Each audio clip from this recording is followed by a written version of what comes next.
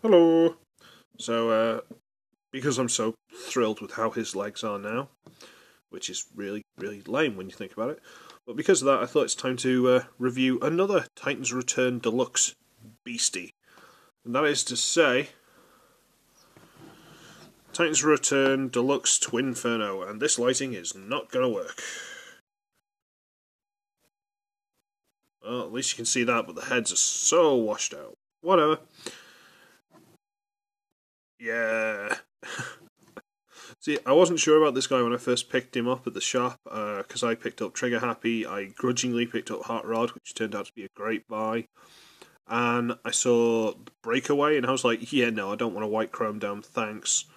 And I saw this guy there, and I'm like, do I want him, do I not want him?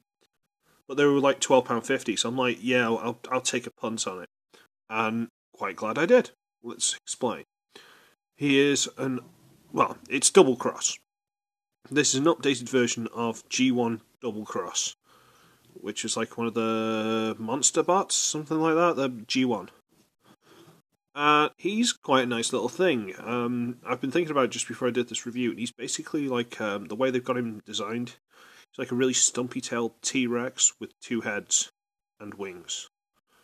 About the best way of describing him. Because he's got this big flat body and these little legs, which are actually quite detailed. That's like fur design.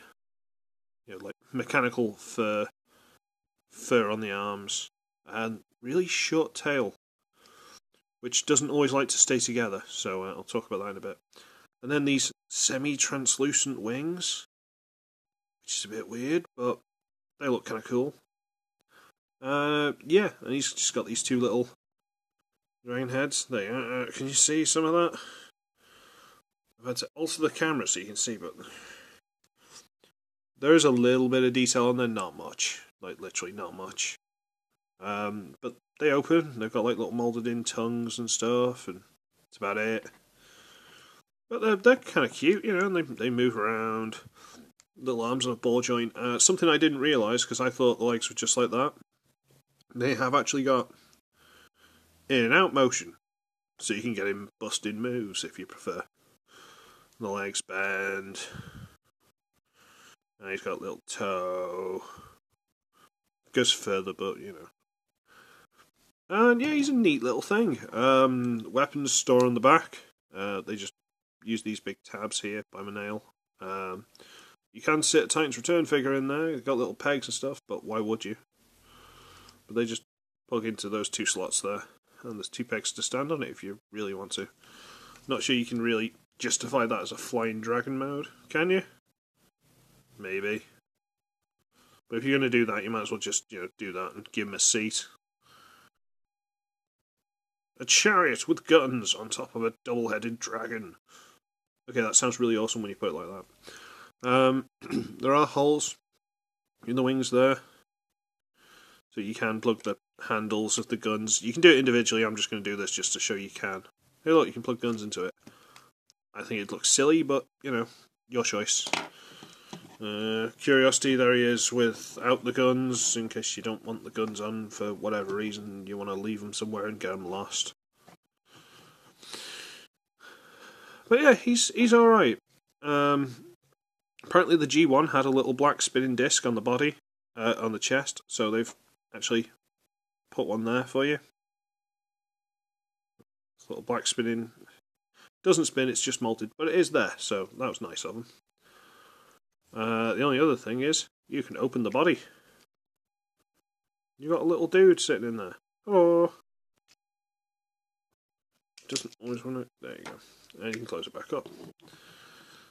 And I have completely forgotten his name because I don't care about the headmasters. But you got this little dude, and although you cannot see any of it, you see some of it there. From what you cannot make out, it's basically like a lion with a monocle. That's what his face looks like. It's like a lion with a monocle. He's got one little lump over the eye there. I don't know if it's supposed to be like a camera or a lens or something. But he looks a bit like a lion with a monocle. Which isn't necessarily bad, it's just weird. There's not that much detail, so you're not really losing much. Standard little legs and blah blah blah, and yeah, whatever. But you don't care about the little fellas like this. You care about when they do this, and they turn into the heads. Aha! Heads. We'll put that down. And we'll get on to transformation. Bring the arms up like this. Bring the arms up like this. And I always rush this bit, so we'll do the legs first, because that bit's more fun, but we'll do the legs first. Bring the camera up a bit. Right, where are we? So fold the toes all the way back. Might bring the camera down, light it down a bit for this. There you go. Toes all the way down. Toes all the way down. And then you fold the legs all the way in. And all the way in. And fold them so that the toes are pointing down. So he's like that. Okay? And then, this is a little bit fiddly. These grey pieces here just about tab in there, and it's a little bit to get them loose. There you go. Right. So you get that, it should open. And you get this, and it should open. Okay. Then you split the tail, which wants to come apart anyway. Split the tail, get it out like that, and then you fold. Well, this should split if it hasn't already. Split these, then you fold it down. So you just fold this over. Okay? Then you get this black piece, fold it up, and it just about clips into place. You might not even feel it, but it does clip into place. There you go. I just fold these down along the sides. Turn around, and there are your legs. So, the beast mode legs become feet, and the hip joint, as it was, is now used for foot articulation. That's quite clever. Can't complain, that's quite clever. Now on to the fun part. You get this whole section here, and you've got to basically feel like you're snapping it in the middle. There you go. Break it, and fold it over. Now this is what I usually forget. I usually forget to take this guy out of his body, and you can't take it out after this, so make sure you've got this out. Fold it down, there you go, and then fold these. And the arms drop into like these little crevices here, and then it tabs in there. Tab.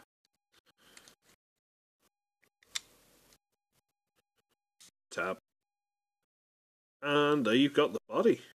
And, you know, dragon heads become hands because that's what they do. And, you know, looks pretty good. Put the head on. Ah, stupid thing. There you go.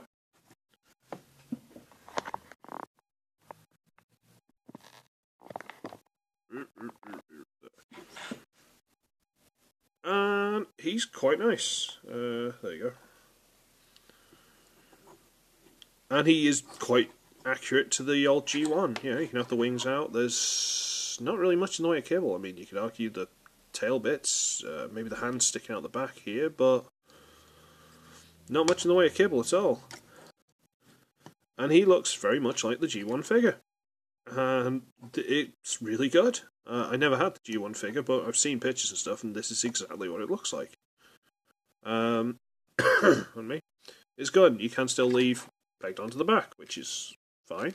And make sure these hands don't get quite in the way when you're doing it. There you go. Leave that on the back. Looks alright. You can split it, because these are Titan return guns, and that's what they do. You can split it, and you can use these big, obvious peg holes on the sides of the heads. Come on. Again. There you go. Again.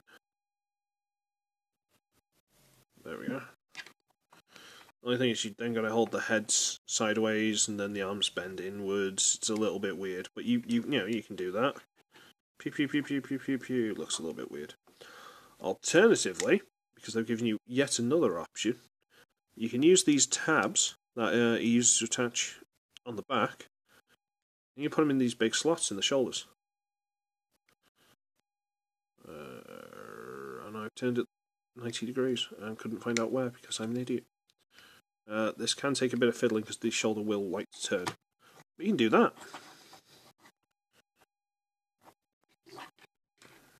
Sort of pseudo gun cannon if you're so inclined. You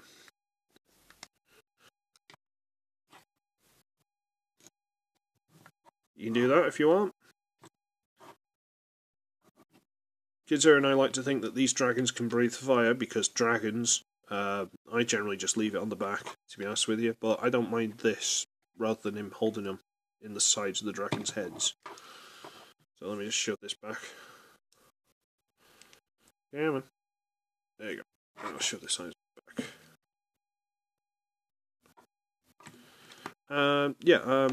It's got loads of articulation, you know, all the legs go. This skirt raises up so you can go forward, but, you know, a little bit weird.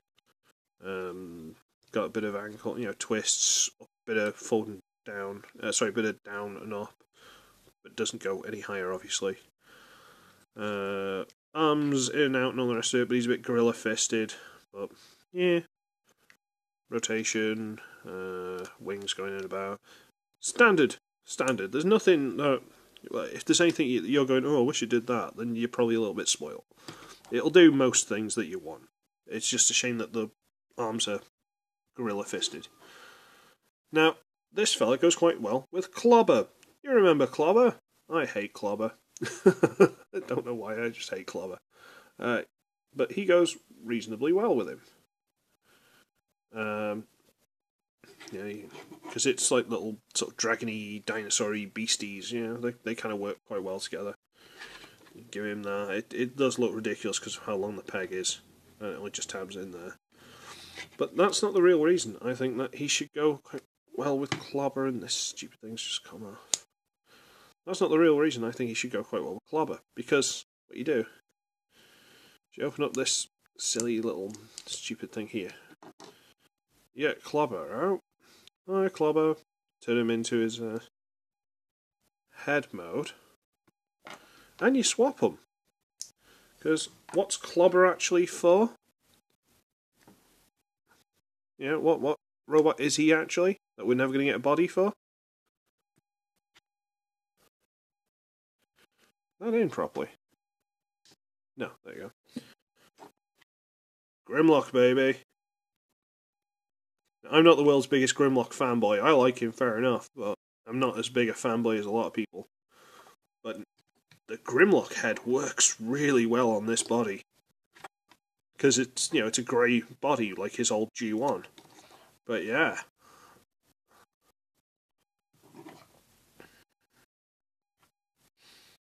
In fact, let's adjust the lighting a bit more. There you go. But Grimlock. Yeah, man. So you can do that if you like. You could, I dare say people are going to paint this up and, you know, give Grimlock his own body. But, you know. That kind of works. It works. He lives. And then if you really want to, you can do the whole Clobber thing with this guy. He hasn't got the painted on teeth like Clobber, moulded in teeth on the legs like Clobber has. But you can do it if you're so inclined.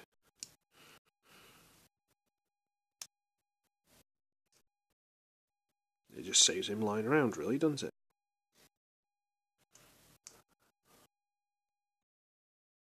There you go. Now it looks even more silly.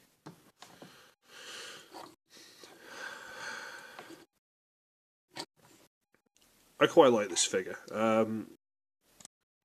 He's now one of those characters that I knew because they came in like, what, season 3, something stupid like this, like more of the obscure Japanese ones that I never saw when I was a kid.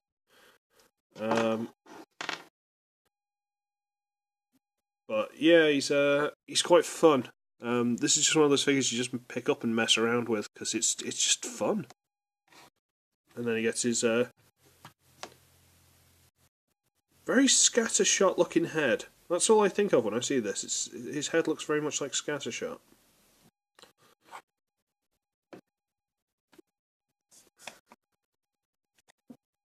But yeah, I like this little figure. I like the design and all the rest of it, and it's quite nice to have an Autobot beastie. He is roughly the same kind of height as them. I didn't bother doing an animal comparison because it's basically deluxe size. You can't. It's not like I could go, oh, the dragon's the same size as Sunstreet. It doesn't work. You can't. I can't do it. Sorry. But yeah, he's quite a nice little thing. He's quite fun. Do like that. Do like that a lot. So, I'm going to stop gushing, and I should be ugly. I should be wretched, and I shall see all of you in the next one that I might film today. Who knows? The possibilities are endless. Toodle pip!